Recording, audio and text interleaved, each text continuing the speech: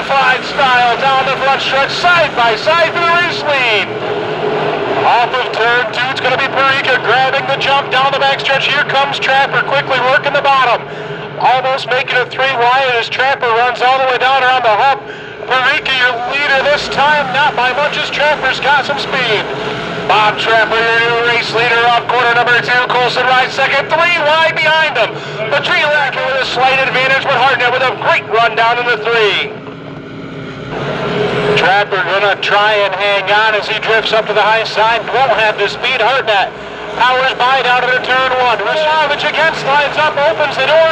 Hartnett will try one more time down the backstretch, puts the nose out in front. Race fans, I don't know why you're sitting down, because off turn 4, the double Sunoco's are in the sky. The win is gonna go to Kevin Hartnett.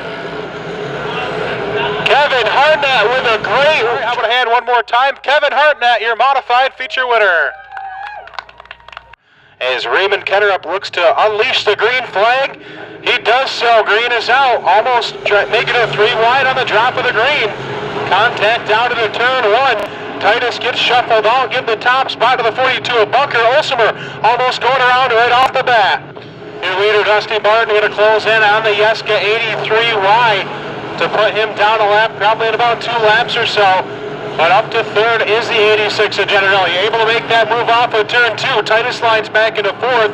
You see Dusty Barton right now, certainly the fastest car on the Speedway. Right there has it now as he slides up the Speedway. Give the number 2 spot to the Alec Generelli, but here comes Ryan Olsemer. He's right there in the mix as well. 3 and 4 final time. Double Sunoco checkers are in the sky. Give the win to the new daddy, Dusty Barton. Second will be Alec Generelli. Third will be Ryan Olsemer. Fourth